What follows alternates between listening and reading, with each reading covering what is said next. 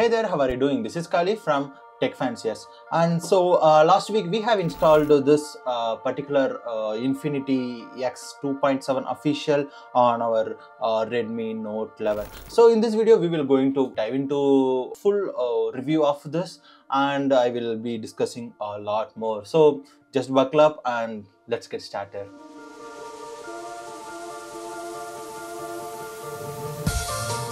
So first and foremost, we'll start with the build details. This is currently running with the Android 15 with the security patch of 5th April 2025. Also, the another good thing is like this one having the kernel of 4.1.235. And then this particular build was happened very few days back, which is 11 April 2025. Before even I start this video, I have to tell that there are multiple things which I like about this particular one. Even compared to HyperOS, there are multiple things I love a lot. The first and foremost thing is the app opening and closing animation.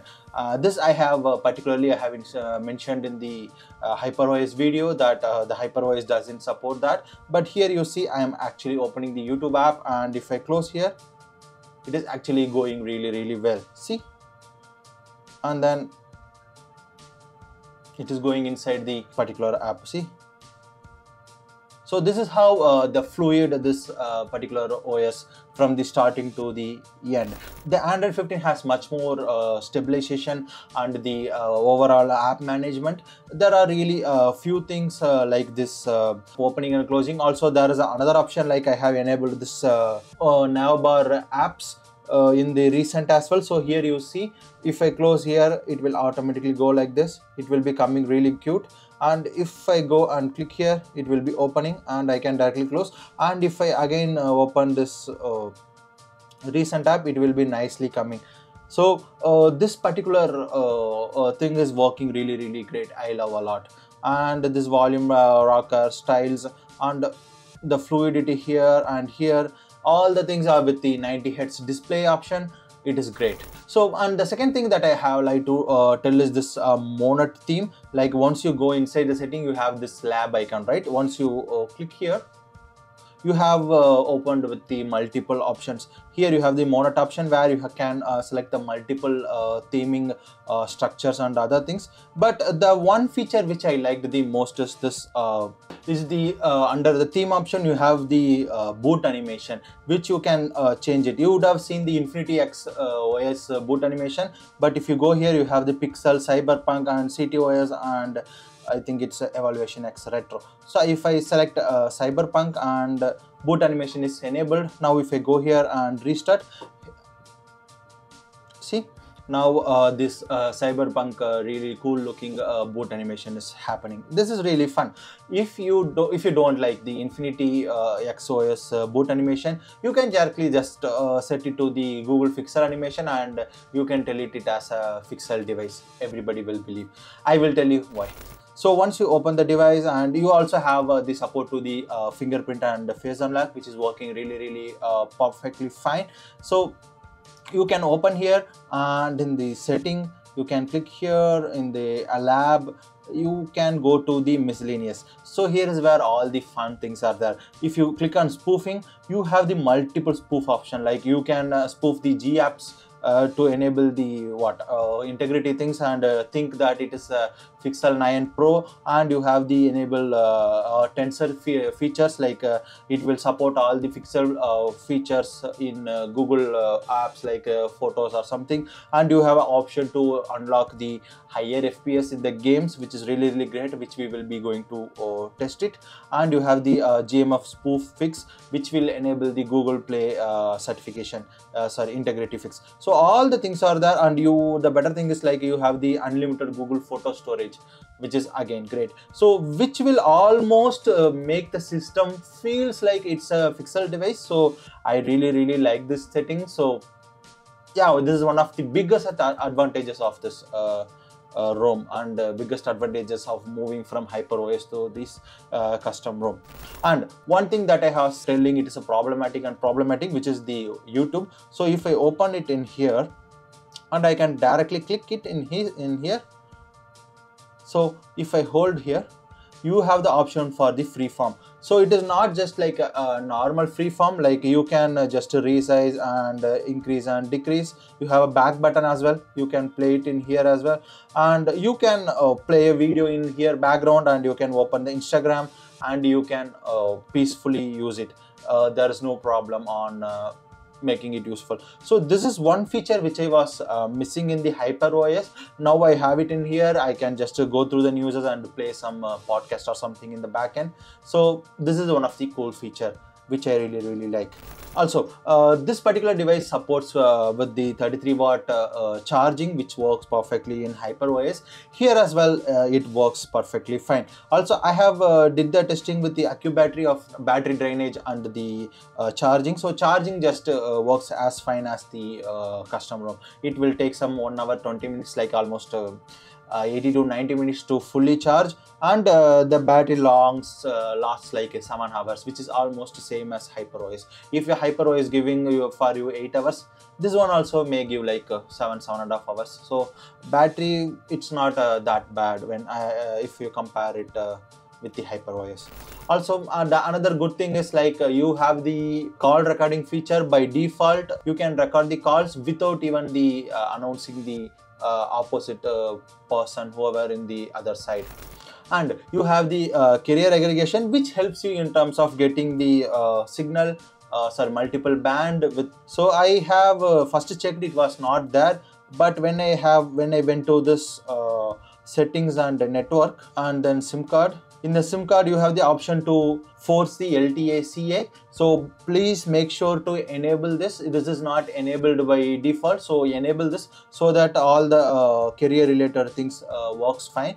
The internet speed which I was getting is as same as the HyperOS, so network wise I'm not facing any issue. Also, now we'll get into the section where I have run the multiple performance related testing. So first thing, I try to run the 3D mark, which was unfortunately not working. So I don't know why it is not working, so I'm unable to test the 3D mark. And then I have run the AnTuTu.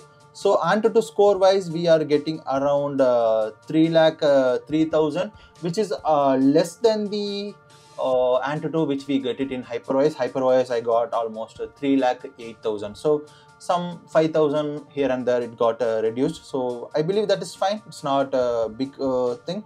Geekbench 6 wise, it is what in HyperOS I was getting around 394 and multi-score 1398, but here I got higher.